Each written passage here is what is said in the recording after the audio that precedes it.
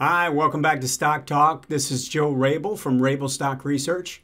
And what I want to do today is go a little bit deeper during the lesson into multiple time frames and explain how to use the upper time frame. So typically the types of patterns I identify and show examples of have been two time frames, a pullback trade or a breakout trade on a specific time frame. That would be the trend time frame or the trade time frame, and then a lower time frame would be the trigger time frame. What I want to do now is actually add in an upper time frame. So let's go ahead and get into the agenda. Again, I just want to keep adding layers to this analysis because the more time frames you use in any stock pick that you or a stock analysis that you're doing, I think is going to improve the overall picture for you, and you're going to be able to see things a little bit more clearly. So I want to make sure I add in this upper time frame, which I think can be very helpful at avoiding some certain bad trades. So what I'm giving an example, if I want to trade off the daily chart, I'm looking for a pullback to a rising 18 on the daily chart, and I'm going to trigger off the hourly. Then I'm going to go to the weekly, in this case, the upper time frame, and just make sure I'm not doing anything stupid. So that's really what I'm trying to avoid. Is it really what it does is it helps me to avoid bad trades. So that's what I mean, but I'm saying looking up. If I'm on a daily chart, I want to look up to the weekly. If I'm looking at a trade off the weekly, I want to look up to the monthly and make sure there's no real interference to the trade. So I'm going to cover a couple examples of things that you want to avoid, and then we're going to go through the stock picks that came through this week. Please send in those stock requests. I know we started out the new year, got some requests. It definitely slowed down this week, so I have enough for the show, but I'd love to get a lot more people sending in requests. When you get a chance, go ahead and just fire over a couple symbols at stocktalk@stockcharts.com. Before I get into the lesson, let me just tell you my research can be found at rabilstockresearch.com. I send out about 2 to 3 reports each week, trying to identify attractive patterns. I look through thousands of charts each week and try and narrow it down to a select few. And then also, I go through the indices and the sectors to try and decipher when the environment is more attractive and maybe when it's a little less desirable. If you're interested in the service and you want to give it a try, you can use a coupon code StockTalk, and if you do that, you'll get the first 2 months for $50. Let's go ahead and get into this this lesson. And so I want to give this example, and I'm going to use the 18MA right now. I'm going to show you a few other things you can do besides the moving average that I believe can have an impact on in terms of using this upper time frame. But there's a couple things we definitely want to avoid when we're trading. So just to give you an example, if I'm looking at a weekly chart and I've got a stock that's pulling back on the weekly and it looks kind of attractive and I want to play it for a move, and I'm thinking based on the ADX and the MACD that it's a trend play, not necessarily a quick trade for just a couple days, but something you want to trade and be in maybe for several weeks or something like that. In that case, you want to go up to the upper time frame, so the time frame above. So if this is happening on a weekly chart, you want to go and look at the monthly 18MA. And if you're running into, if the 18MA is coming down like this right above your trade, and it really limits the potential that you have in terms of upside, then and let's say the trigger on the weekly or the daily is showing up here with an 18MA going to the downside right above you, we really don't want to do this trade. I mean, we're fighting the trend on the upper time frame, and this is a very strong line. So we don't want to, we want to stay away from that kind of a trade. The second thing you want to avoid, I think, is when you get really extended away on the upper time frame. Like I said, I'm going to show you a couple of examples in a second, but I wanted to just give you kind of a graphic look. When we get really far away from the 18-month, the risk of a pullback starts to increase. And it really, I think, makes the probabilities of taking a trade, even off the daily chart, to be a little bit more, I think, increases the risk. Let's go ahead and look at a few examples. So I've got this Cloudflare NET, and I want to zero in on this area here where the stock gets really extended. And notice we had a pullback trade. At that point, the ADX was pretty strong. We still had a rising 18. We had a rising 40. Yeah, it started to separate a little bit, but this could be construed as a pullback trade. MACD really wasn't diverging at this point, so we could consider this. And so I would use, the way I would go about doing that is I would look at this as my trend time frame, and then I would go down to the hourly chart to trigger myself in somewhere in this zone here as it's starting to turn up. I'd get a trigger on the hourly to trade it back to the upside. And I guess what I'm trying to point out is if I'm looking at this, I don't want to do this and not look at where I am on the upper time frame. In this case, I'm extended above the 18 on the weekly chart. So if I'm looking to play a pullback trade and I want to do this pattern and I'm going to trigger in here and I know I'm already really stretched away on the weekly chart, I'm just going to avoid this. I don't want to play stocks that have a significant amount of upside or pullback risk on the upper time frame.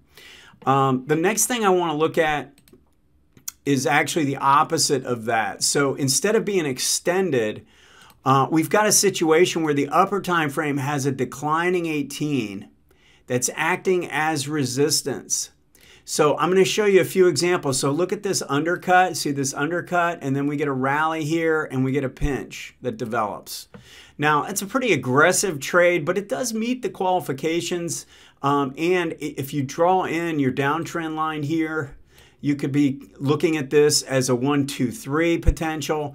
But the problem is the upside is so limited by the 18 on the higher time frame. The 18 is rolling over. I know I've only got room to about 350. So if I'm going to play this, I've really only got a couple of days worth of upside. And I don't really like to play that way. I want to play stocks that don't have a lot of interference to the upside. So in this case, I had price resistance, and I also had resistance from the moving average. So I don't want to avoid those. I'm going to look at the upper time frame, and what the upper time frame is doing in a lot of cases is framing out the trade.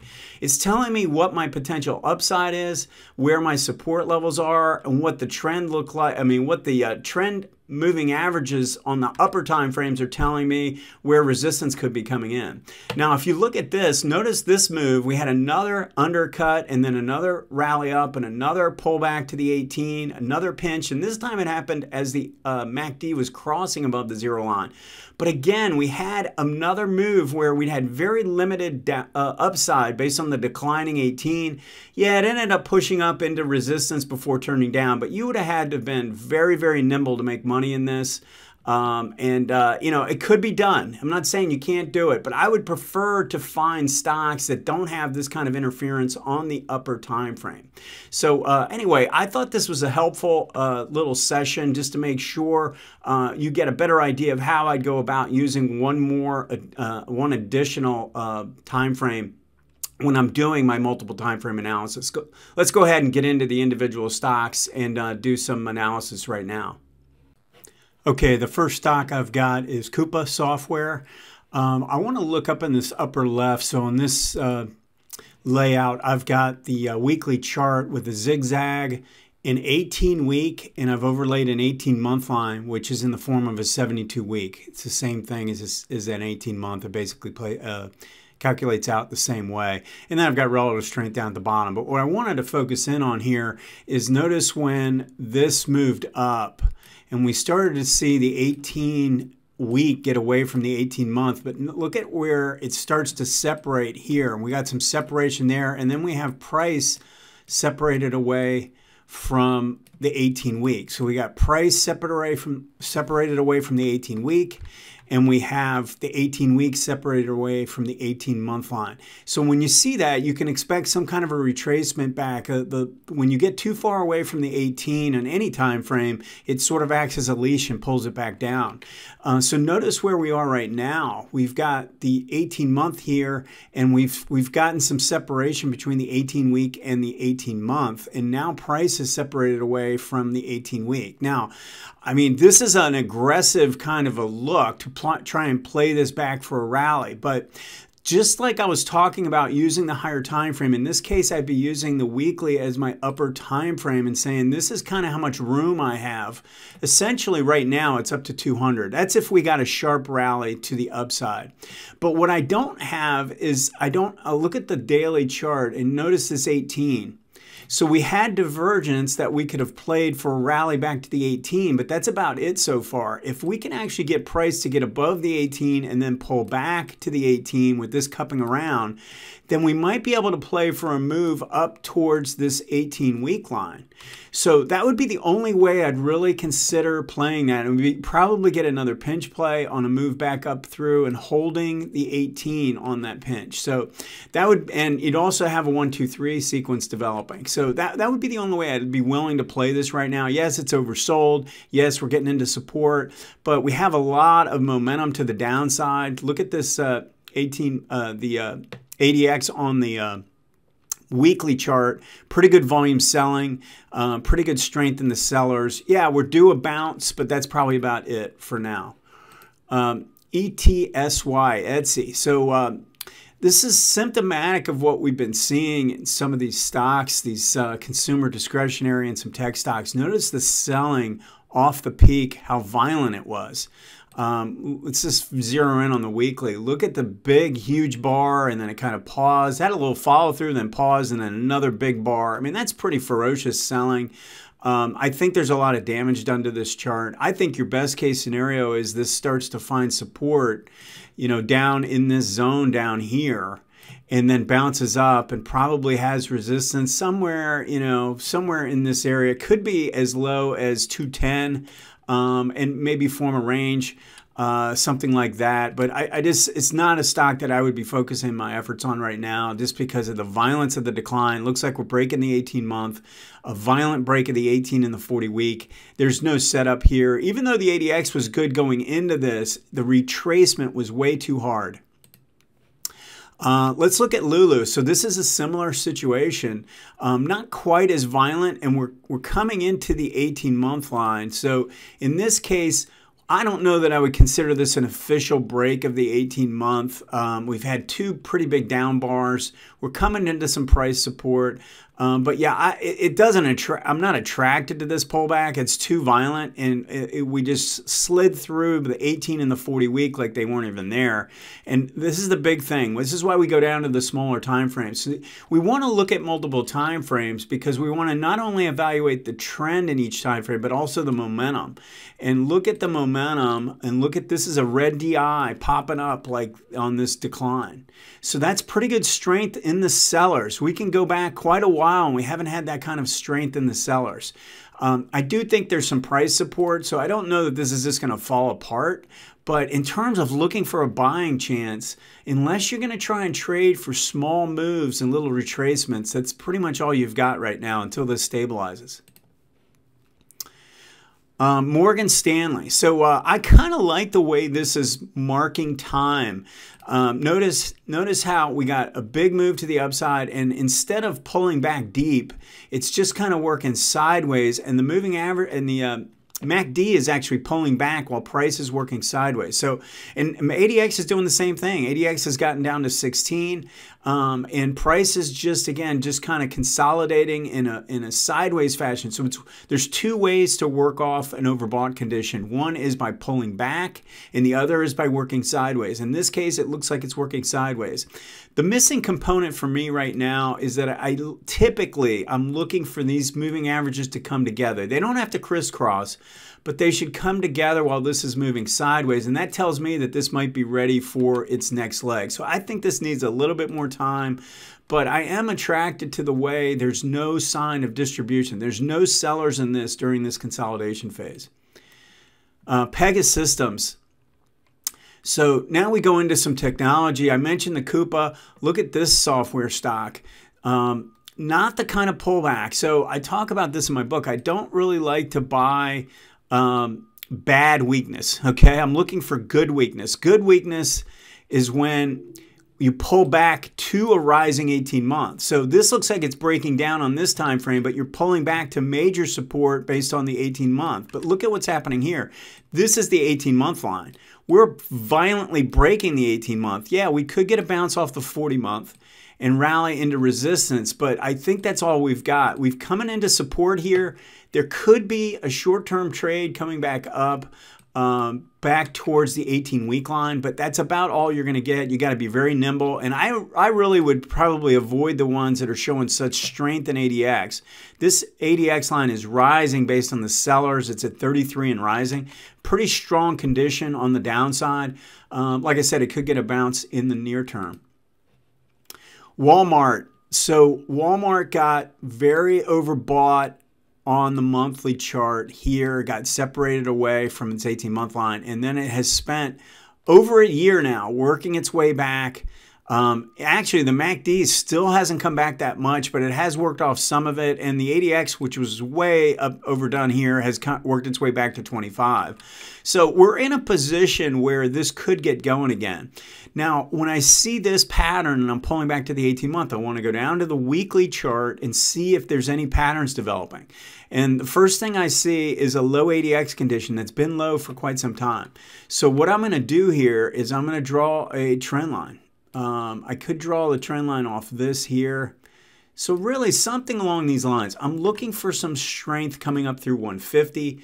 I'd love to see some volume associated with that, and I'd really like to see green DI pop when that happens. So that's really what I'd be looking for. I don't think I would play a move off the daily. So if we get some kind of a signal off the daily, I don't think I want to do that. I don't think there's enough room to really play. Let's get through this 150, 152 area and really break out. And then you could get a whole nother leg to the upside. Archer-Daniels. So when this was brought up to me, I might have been 4 or 5 days ago as a request. It was a little bit closer to the breakout area, so I see why he was bringing this up. So my issue isn't, I like the stock, I like the overall pattern. Let's just start with the monthly. Look at the monthly strength here. Look at how this was a pinch play on the monthly, and then we got the pullback. And instead of getting the opposing trend where the 18 crosses down below the 40, this actually just goes and they meet up. And in that case, we don't really have a trend line to draw because it didn't make a lower low. It didn't really give us an opportunity to draw on a trend line, but it did give us this higher pivot low. That's really the entry right here. When this happens. So if we get the moving averages to come together, you look for a move up and then look for your first higher low. So here's a low, and then we come up and we make a higher bottom. And that trigger would happen on the daily chart right there, right around 65. So that's how I would be using these 3 time frames together. But we can see the strength off the monthly. Now I would be telling you that we probably have room up towards 75 as the next target area. It's getting a little overbought, so I don't think I'd want to be buying it now. Look for a pullback closer to the 18-day. CNC. So CNC broke out, had a really nice follow through, and then look at this bar. Look at this decline right here. This big red bar here, and you can see the selling on the daily chart here. So I want to evaluate this because I'm a technical analyst, so I don't try and look at fundamentals or anything like that, but I do like to look at news, and I like to know why this happened. And if you go and look at Humana got murdered on this day, on these 2 days, and it really got crushed. And so this stock was going down in sympathy with that. And I actually think looking at this, I'm very impressed with how well this held up. I mean, 75 is a big support area, and it did hold that. So based on the strength of the decline, it's very possible this is going to consolidate, but I am encouraged. I think as long as it stays above 75, this is in pretty good shape. If it drops under 75, then you're in for probably a longer wait, but we have massive support on the monthly chart and an overall condition that is pretty bullish here. I would be okay with buying, especially if this can consolidate a little bit more, working sideways in the near term. Okay, so this question on Texas Instruments, it came down to the 18-month line. We've got a zero line on, so there's the pullback on the 18-month here. We've got a pullback that has caused the 18 to cross down below the 40, but we don't have the 18 below the 40 at this point. Now, look at this though. We have, while this is declining, we've now worked off the overbought condition. Notice how MACD was really extended above the zero line, and now it's worked all the way back down. So you can look at this as an overbought, oversold oscillator, and we've worked back down to neutral. And in an uptrend, neutral is sometimes all you get. The other thing that we can see here is that we don't really have much selling strength whatsoever. All three of these lines are below 25, so that's also encouraging to me.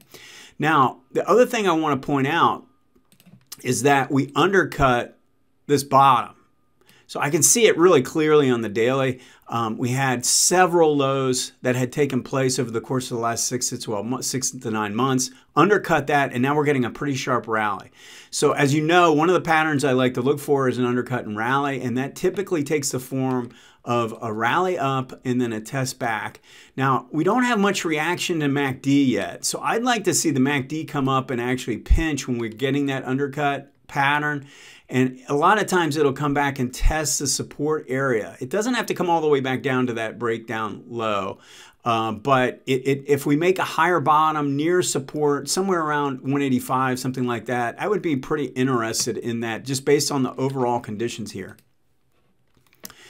Lucid. So another question on this, and the question was, because one of the things that I have done and I have back tested was using two time frames together. I get a pullback on this time frame where the 18 is above the 40 and both lines are rising. And then on this time frame, I get an opposing trend. And then the trigger would be a close above the 40. That's this bar right here. And I back tested it, 10-year back test. Performance was very, very good just using that, taking every single trade. And I did it on the Qs. I did it on the S&P, I did it on the monthly weekly combo, and I did it on the weekly daily combo, and all the numbers were really good doing that. The thing is though, when I look at the chart and I see this, I probably would not take this trade, seeing it here, crossing and going up. So you had a bottoming bar, up bar, another, well, kind of an inside bar, and then an up bar. So I've gotten a little, to me, this has gone too far before crossing the 18. So I would watch for the first little dip, first pullback closer to the 18 if I were going to do this trade.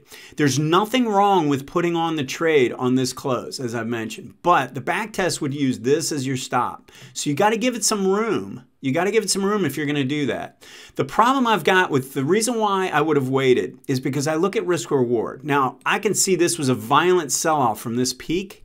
And if I'm buying here, and I know I probably only have room to about 50, and I've got a risk down to here, the risk reward is skewed against me.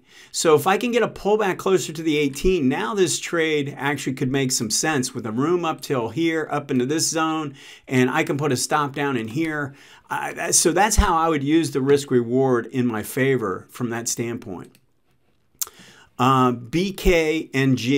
A little too violent of a reversal here. Look at this weekly bar after the breakout. We came down and found support. I think we're going to form a range. I think this is going to be caught between here and here. It doesn't look like it's going to be able to get through this on the first try.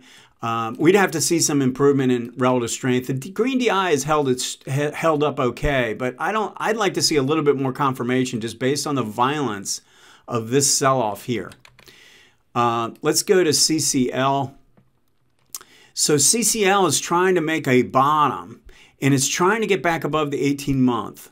So I talk about overrun in the MACD, but look at the overrun in the 18-month line. See how we tried to hold the 18-month and we ended up overrunning it. And when that happens, then I'm less inclined to believe that it's going to go dramatically above without coming back and testing. There's just not enough strength here. And believe me, this is all happening below the zero line on this long-term time frame. So it's a little bit questionable. I see this more as a trading play up towards 25, and then I think we'll probably have some resistance. Wait for a little bit more confirmation here. Let's look for a little bit more strength and then a better test of the 18-month before looking to play this. You'd have to be very nimble if you want to play this at this point. Cleveland Cliffs. Steel stocks have definitely been showing some improvement. We do have the 18 and the 40 have come together. We have MACD coming back down to the 0 line. We do have a low ADX condition. All these intrigue me. The only thing that's missing, and one of the things I talk about in the 0 line reversal patterns with low ADX, is I want to be able to draw the trend line. Well, how do I draw a trend line here? I really can't do that. If I draw a trend line, I almost have to do that. I don't really have any other trend line I can draw because I'm not drawing this. That's not really a peak yet. So if I've got to do that, I'd probably wait, as I mentioned earlier, wait for some kind of a higher pivot low to develop like this, and then see if you get a really good pivot to the downside, you can draw a trend line like that. That's how I'd go about doing that. Okay, well, that's it for today. Thanks for joining me. Please send those stock requests to stocktalk@stockcharts.com. Have a great week, and we'll see you next time. Hey guys, Dave Keller here with stockcharts.com. Thanks so much for watching our video. If you enjoyed it, and we hope you did, hit the like button right below. Also, we have so much new content every day. Consider subscribing to the channel. Just hit the subscribe button in the video or right below. Thanks for watching. Stay safe. Have a fantastic day.